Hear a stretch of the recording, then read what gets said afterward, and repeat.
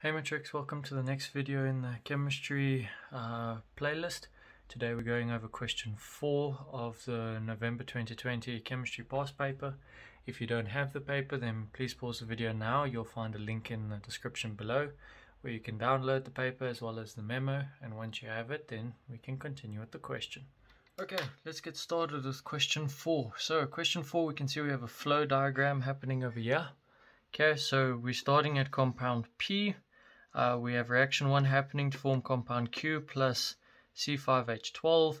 Then we move up, we've got bromination. Coming down, we have hydrohalogenation, and then hydrolysis.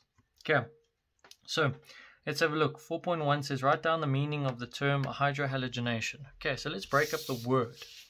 So hydro means hydrogen.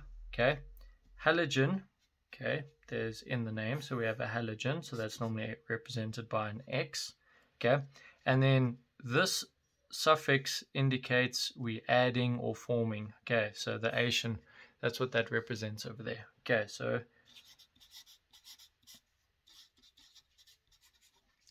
so what's happening? We adding.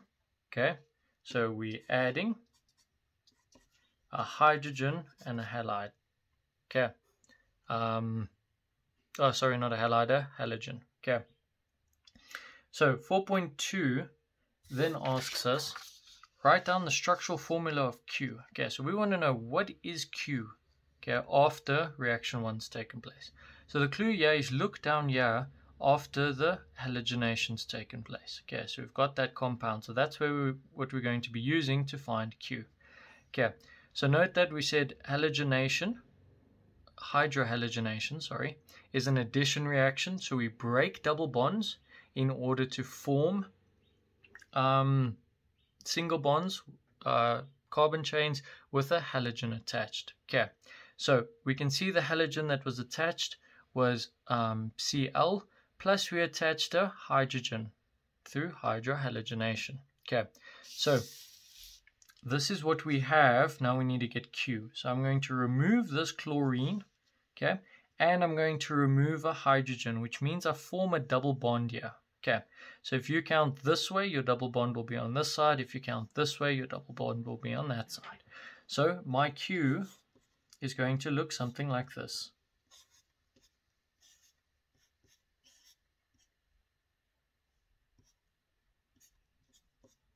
Okay, so I've added the double bond between the carbon because I've removed the hydrogen and the chlorine. Okay, and that's my structural formula for Q. Okay, now let's have a look at 4.3. So it says reaction 1 is an elimination reaction. So they've indicated we're eliminating something. Okay, so we've either taken something out or something like that. So we can see we have compound Q plus another compound. Okay, so we've split something up here, otherwise known as elimination. Okay, so we've got a carbon with we've got a carbon chain, sorry, with 5 carbons and 12 hydrogens. Okay, now Q we saw had 3 carbons with a double bond in it. Okay, so this double bond should be ringing some bells. When we break up long chains, okay, it's called cracking. So that's what's taking place here. We've taken a long chain and we've broken it up into 2 smaller segments. Okay, one of them will have a double bond in it to account for the splitting, okay, because we don't have another hydrogen. We're not adding in a hydrogen in order to fill the gap or anything like that. So one will have a double bond between the carbons. Okay, so this process is known as cracking. Okay, so it's normally used to split long carbon chains, so oil that comes out to the ground or that they've extracted, we then use cracking on that in order to produce fuel such as petrol or diesel. Okay, now 4.3.1, okay, it says write down the elimination reaction. We've done that. 4.3.2 says the molecular formula of compound P. Okay, so I've written here molecular formula. You should be thinking of atoms, so which atoms are involved, and the amount of each atom. Okay, so that's quite simple. From Q we have 3 carbons and 6 hydrogens, and then from the compound next to it we have 5 carbons and 12 hydrogens. So just adding everything together, we're going to get 8 carbons. So 6 plus 12 is then going to give you 18 hydrogens. Okay. 4.4 says write down the IUPAC name of compound R. Okay, so compound R is formed through bromination. Okay, so as I've indicated here, bromination is just halogenation. So once again, it's an addition reaction. So we need to break this double bond of Q, and we're adding in halogens. Now remember, halogens are always added in twos. Okay, so we're adding bromine, which is our halogen here. So breaking this double bond, I'm going to end up with the following. So 3 carbons still. Okay, 2 hydrogens there, 1 there, 3 hydrogens here. And now to the second carbon and the third carbon, the first carbon, I've added Br. Okay, so now the IUPAC name, remember we sorted out the halogens first, so it's going to be 1, 2. Okay, because there's 2, it's di-bromo. Okay, then there's 3 carbons, so 3 is going to be prop. Just double check here. Yep, prop. And then it's all single bonds, so it's propane. Okay, and that's my IUPAC name. Now 4.5 says from the hydrolysis reaction write down, okay, 4.5.1, the balanced equation using the structural formulas. Okay, now remember, hydrolysis takes place when we're going from a haloalkane to an alcohol. Okay, so the reverse reaction of this would be going from an alcohol to a haloalkane. So that would be again a hydrohalogenation process. Okay, so now we're reversing the hydrohalogenation process, and we're using a strong acid or a strong base, okay, to do this. So we can see we're going from this compound over here, so I'm going to draw that out. So CCCCl.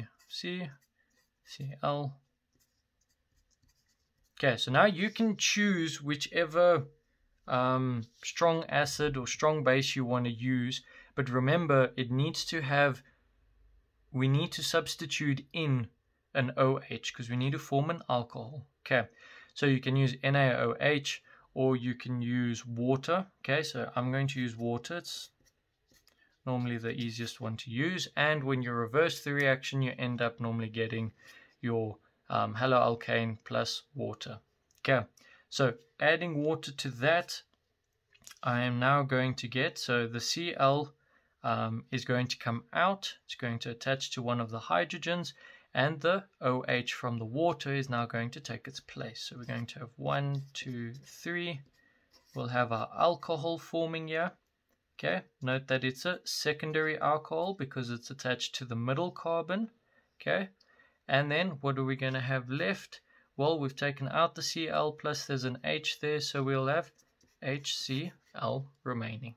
Okay, now the last question says 2 reaction conditions for the hydrolysis. Okay, so hydrolysis normally needs heat in order to break up intermolecular forces.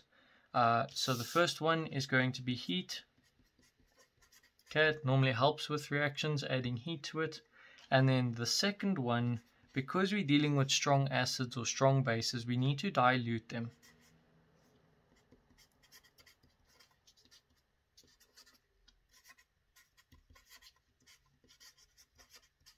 Okay, we dilute, can't spell today, so we dilute the acid or the base using water. Okay, so the water that's formed over here could be not necessarily from the dilution, but remember we're diluting something to make it weaker. Okay, so it's not necessarily linked to the H2 over here. I've just used H2O in order to split the chlorine from the molecule in order to form my alcohol at the end. Okay, and that's how we do this question. Okay, if you found today's video helpful, then please leave a thumbs up on the video. If you have any comments or questions regarding this question, please leave them in the comment section below and I'll get back to them as soon as I can. Please consider subscribing to the channel. It does help a lot. It also gives you notifications when new videos come out. There are other video topics on this channel, Maths Paper 2 and Maths Paper 1, as well as Physics. Thank you for watching.